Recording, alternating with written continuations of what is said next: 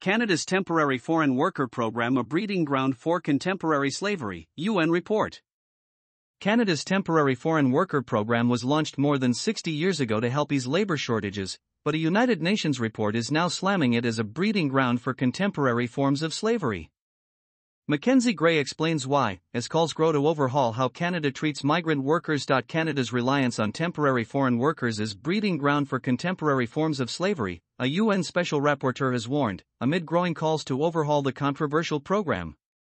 The damning report from the UN investigator Tomoya Abakata found that deep power imbalances and discriminatory practice in Canada cuts costs for companies but exploits workers from the global south.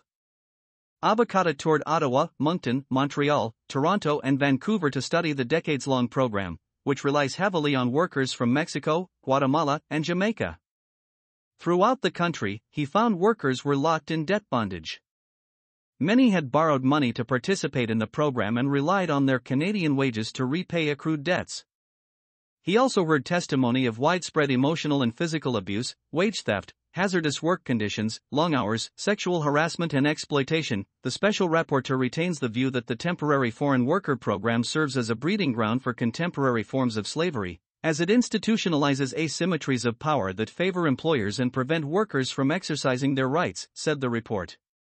Under the current rules, Canada's Temporary Foreign Worker Program allows companies to bring in foreign workers for sectors when an employer is not able to find local workers.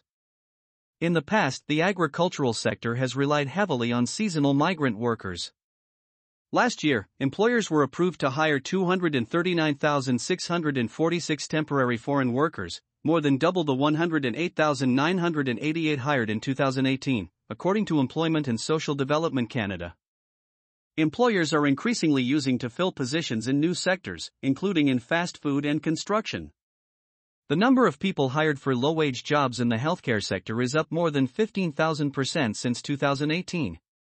During the coronavirus pandemic, Canadians got a glimpse of the abuse and exploitation of rampant within a system long ignored by residents.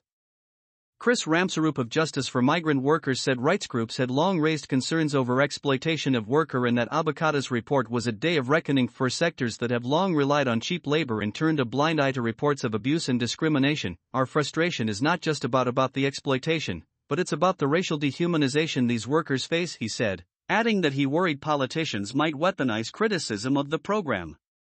We worry this could be fuel for the fire when it comes to the xenophobia and racism targets people with precarious immigration status. Ramsarup said injured workers were docked pay or forced to return to the fields before they were healthy. If they try to get access to healthcare or workplace compensation, they're sent back. We download our healthcare system onto the countries of Global South. Despite political pledges to make changes to the system, nothing has changed, absolutely nothing, said Ramsarup.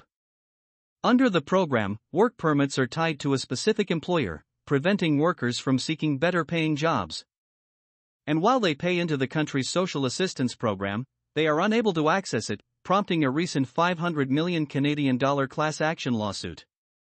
The legal action, which has not yet been certified, alleges elements of the program breached the charter rights of workers. Abakata said the only way to end the exploitation was to grant workers permanent resident status, a move the federal government has so far resisted. Instead, Canada's employment minister has pledged stricter and more rigorous oversight and the possibility of sector-specific work permits. But advocacy groups say this is a divide-and-rule tactic, meant to deprive workers of power, said Ramsarup. We cannot continue the system of indentured labor, he said. We should never have one in the first place. And we can't profit off of the blood, sweat, tears and sacrifices of black and brown workers of the Global South.